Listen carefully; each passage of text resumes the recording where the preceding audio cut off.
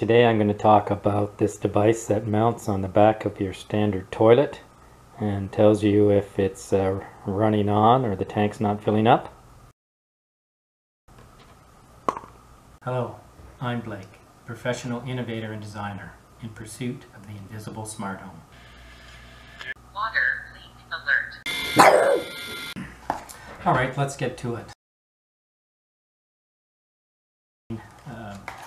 So normally I wouldn't look at a product like this because it can't really connect to the smart home. It's just a standalone device that beeps various beeps and blinks various lights when there's a problem.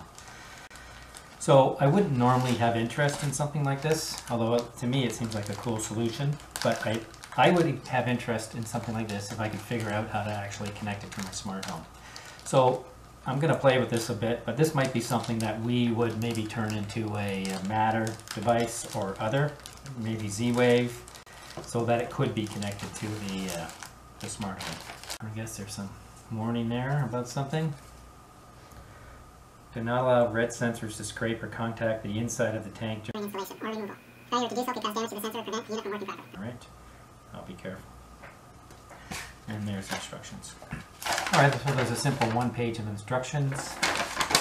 And I've watched a few videos and read some Amazon reviews. And then there's a second page in here, which is nice. They have pictures and names of the direct contacts and engineers, US designed. So you can call those guys if you have any problems. I'll show you here.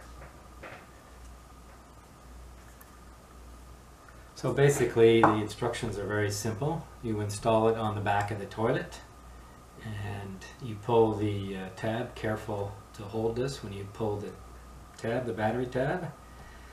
You leave it to do its analysis for an hour, and then the lights blink various colors to let you know what's going on, I guess. And then you flush the toilet, and then it's working. So we'll install it now and go through that process.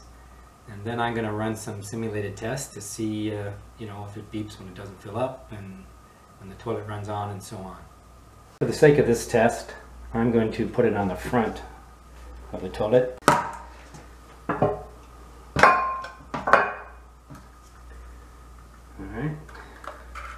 just put it in there, pull it.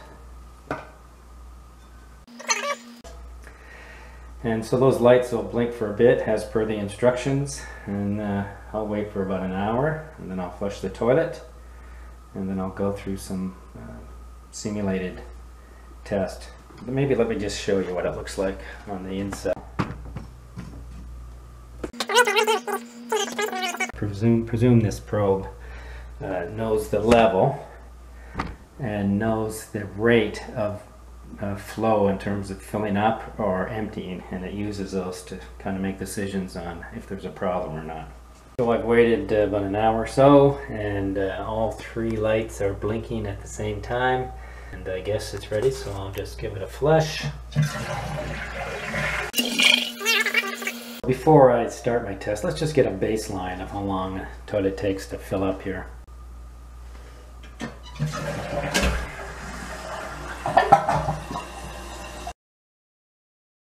The toilet takes a little less than 20 seconds to fill up. For the first test, I'm going to turn off the water. Alright, so I've turned off the water.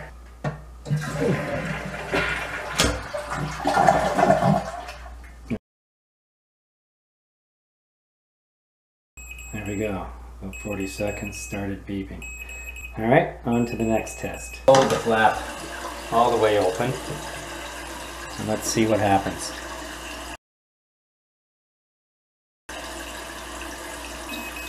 Alright, so we're getting a similar alarm. Doesn't like that either. It's good. For this test, I'm going to hold the flow so that it just keeps trying to fill the tank and it uses the overflow. So it's just throwing water into the overflow. Let's see how long it puts up with that.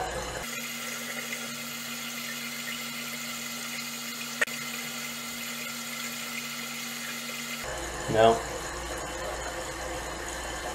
It's not catching that. Just let it go a little bit longer just to make sure. So there's the overflow, and it's just right at the top of that ledge. Try a test to see if it just fills the tank up you know, 3/4 and stops. What that means, and that could mean like a slow leak. I'm just gonna try not to flush it. I'm just gonna try to let out some water.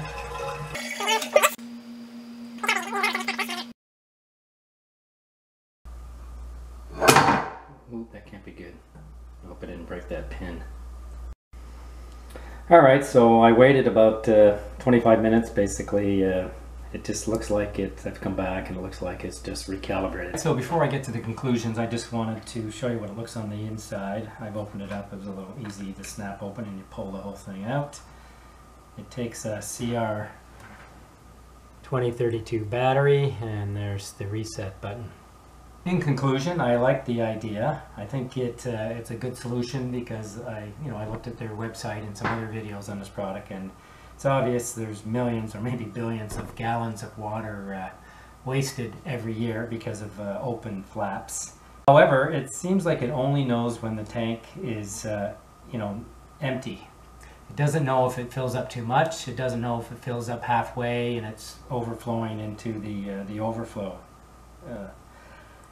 So if a valve is stuck open and it's running to overflow. So I might have missed something, but that's what I've seen. I still think it's a cool idea, and perhaps you could add a couple, or at least the one alert, so to know if the valve is running on and it's running into the overflows. But I think it would be a cool product combined with a leak sensor, and that's kind of the business we're in, with our Bulldog valve and leak sensors. So we could combine a leak sensor with this, and then maybe upgrade it to Z-Wave or Matter or whatever would make sense. So I'll probably talk about it with the Econet team and see what they think.